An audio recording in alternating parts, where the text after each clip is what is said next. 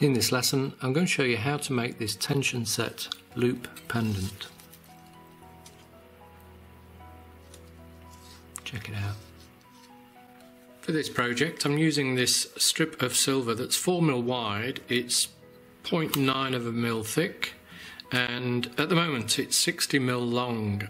What I'm going to do is roll out around about 15mm from both ends and turn the ends into square wire by using my roll mill.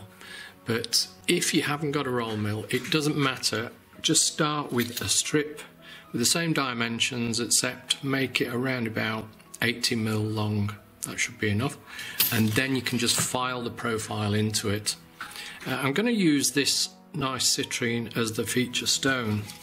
You can use any stone, and it can even be oval. You'll see how easy it is to adapt this design for whatever stone you've got. This one is 8mm. It will deform a little bit, so keep an eye out, because you can then straighten it in the flat part. So I'll take my time and show you exactly what I mean. So I'll just open the rolls up and I'll put it into this one here and tighten the rolls up, and then just roll to the mark. I've just tightened up, turned the handle about 15 minutes on a clock dial just to take it. You can see already that it's starting to reduce that way, and it's not distorting, so it's working quite well. Any pressure on it, but when I roll the piece through, it will tighten up a bit. But now I know that I've got the same thickness all the way along, and I'll go along and then bring it out the other side. So that will make it all the same thickness and also take out any distortion that you might have there. So that should be about the right length. I think I can work with that. I've got just a fraction under 8 centimeters or 80mm.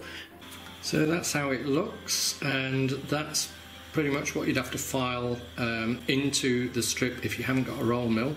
That's easy enough to do, but if you've got a roll mill, you might as well use it.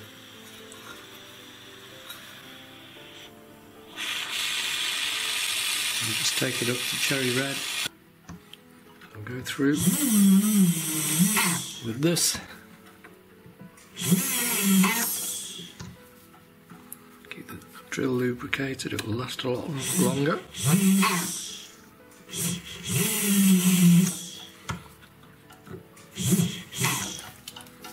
Okay, so now that makes it easier for cutting out.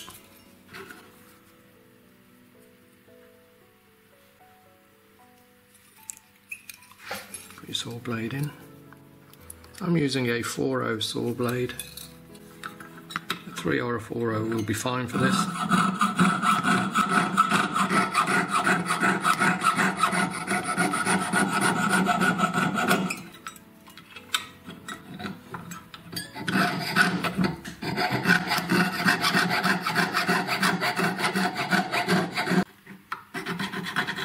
And if you're lucky, you might be able to find a needle file that you can fit in there just to tidy it up. Otherwise, you can just use your saw blade and just do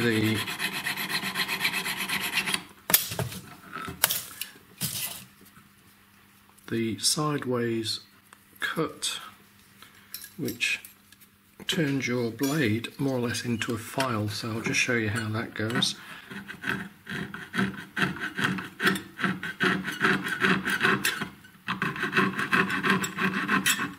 So you're just pretty much going straight along the cut line there, but it's just scraping the metal off rather than cutting it off. And I'll first of all shape the bottom parts, the actual drop part. So I'll place my half round pliers in between the slots and I'll just pull it around, and just use your fingers as much as possible and keep it as neat and tidy and consistent as possible as well. And what you want to make sure you're doing as well is lining up those slots. You can see as I am now, it's not quite right, so I just need to start bending this side a little bit more.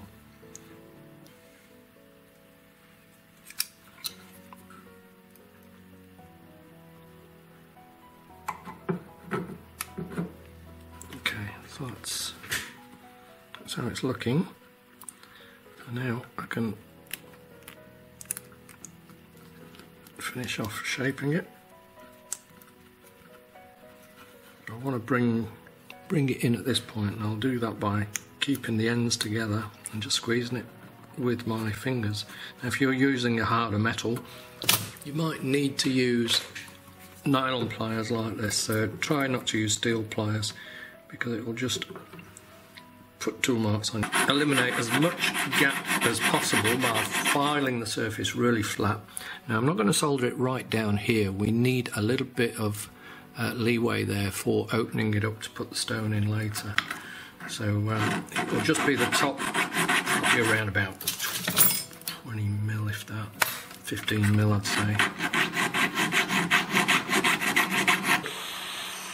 Run down. I'm losing a little bit of the ends, they're just melting a bit, but that is fine, because as I said, I'm going to cut it down anyway. I'll level it up. So just tap it one way and the other. Trim off the end and carry on with a finer file, get rid of those heavy file marks, and then finish off with 400, then 1200 emery paper, and well, clean, because we won't be able to get into this round. Now don't forget, it is open at this point, so you have to be really careful that you don't distort it. So and of course, if you want a shorter pendant than how this will end up, then cut it down first and make sure the solder runs further down. So I'll just create a more softer curve towards the end, the body of the pendant. Now I just want to point something. We're almost at the point of contact, and that's about it. Now when you put a chain through that, if the chain's thick enough, it ain't going to come out at that point, but if you're not sure, you can just get it to close right up and put some solder on that. Before I put the stone in, I'm going to just countersink the slots on the inside, and that'll just secure the stone a little bit more. So you might not need to do this, but if you do, then just be really, really careful, because at this stage you don't want the burr to slip and mess up the nice finish on your piece of jewellery. You can see the way that I hold my work. I make sure that I've got a good connection between both hands. So now I'll place the stone in and see if I can do it with my fingers. There we go, without using my pliers. So that's good. Now it's not very secure like that, so what I'm going to do is use my nylon pliers once I find them, just to give it a squeeze and try and lock that stone in. So I don't want it wobbling around like that. So if I just close it in at, first of all, I'll go at the bottom, give it a little bit of a squeeze around like that, and then just grab it on the bail end and squeeze it in there. Now it'll get to a stage where it won't come out, but you might have a little bit of movement, so that's up to you. If you want to get rid of that movement, just carry on with the squeezing one side then the other, and that movement is absolutely minimal. You can see that it's placed in there really nicely and it's finished, but I am going to give it a polish on my polishing motor.